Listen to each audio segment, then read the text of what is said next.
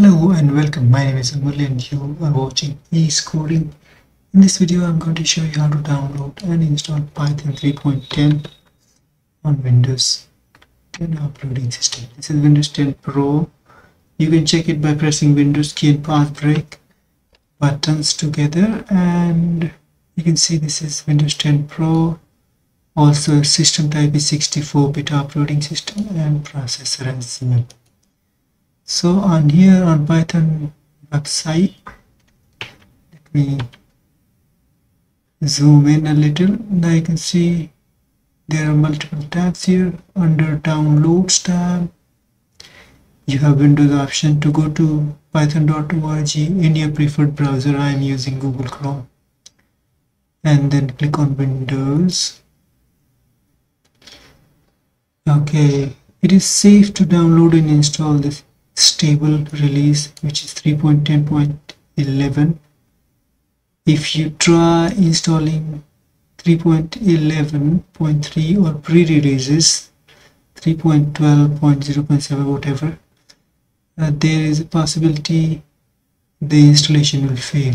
Okay, so the safest installation for Windows 8, 8.1 and 10 is going to be Python 3.10.11. So under downloads, go to Windows and look for 3.10.11 download options. I would suggest you should download this one, which says Windows installer 64-bit, provided your Windows is 64-bit based on 64-bit processor. If it's 32-bit, you should download this one. If you don't want to download, and this is basically package, you will have to do everything manually. This is installer, so we will download and install Python with the 64-bit Python Windows installer. Download to install Python 3.10.11, which is the safest Python 3 installation for most of Windows 8, 8.1 and 10. It clearly says this cannot be used on Windows 7 or any earlier releases. So you should go ahead and download something which works for Windows 7 if you have. So once it is downloaded, locate it. This is commonly used browser, which is Google Chrome. So it's showing here. If you're using Firefox, Edge or any other browser, locate your download and just click on it. You might have to double click. And then most important thing, check this box which says add python.exe to path. So this will make sure that you already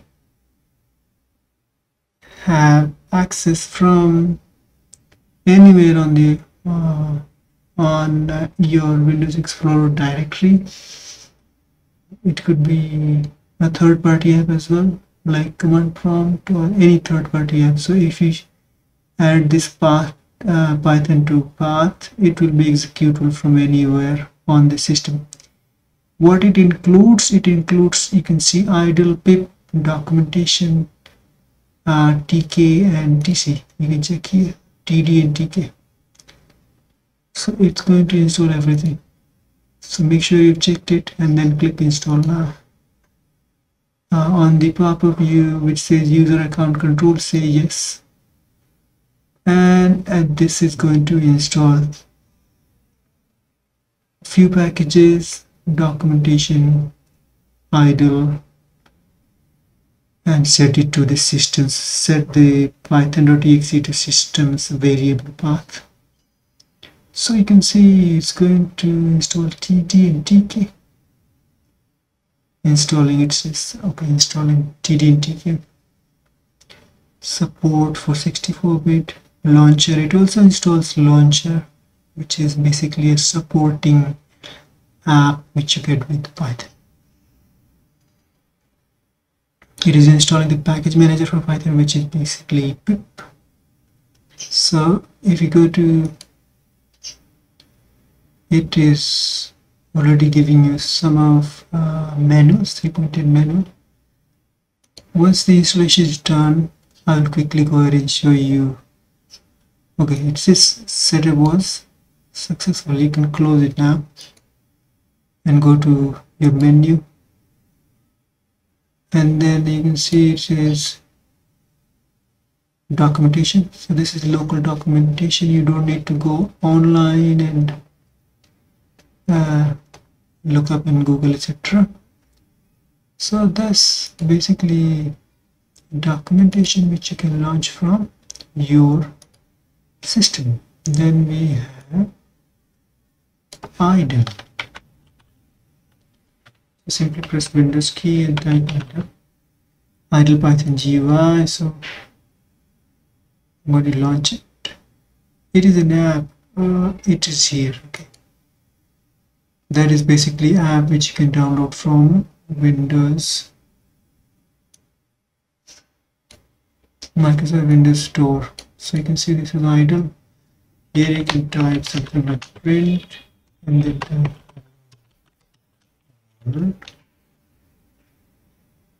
and then options and then run it. So it runs like that. You just press enter and it runs. Okay, so you got options here and you can customize. Let's say the font is very less, expand word, go to line. So there has been some improvement to this idle shell. You can go to configure idle and you want a bold text, at least 12, apply, okay, a bit bolder. So if you don't need bold, go to options again and check the bold option, select 14. Okay, here we go. There are multiple options, you'll have to explore it. So it works. Okay, so it is working on idle. If you go to your command prompt, you should see some scene here.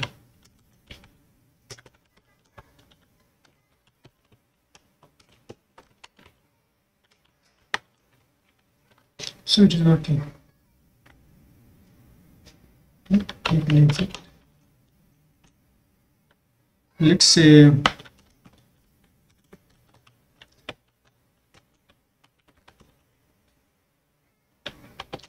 you're using any text editor and you want to write a Python script. So simply create a file, save it. I'm going to save it on my desktop.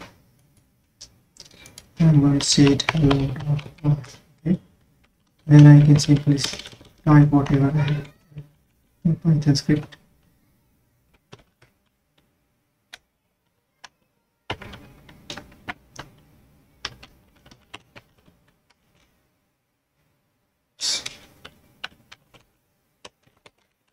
Save it. Okay. And once it is saved, I can launch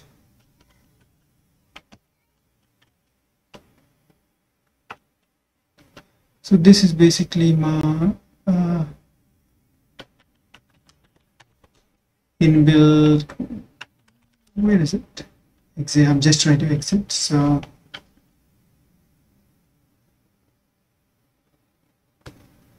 anyway, this is on my desktop.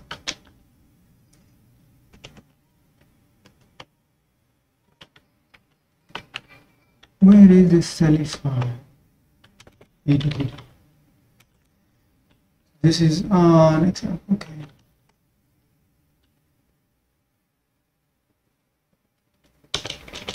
What I will do, I will go ahead and launch my CMD, which is already on the desktop, and I can run my script here from let's see, it is working. So to execute the script, you simply say Python and then the name of the file with the extension, and it should work. Alrighty, so thank you so much for watching. If you have any questions, just leave in the comment. Have a good day.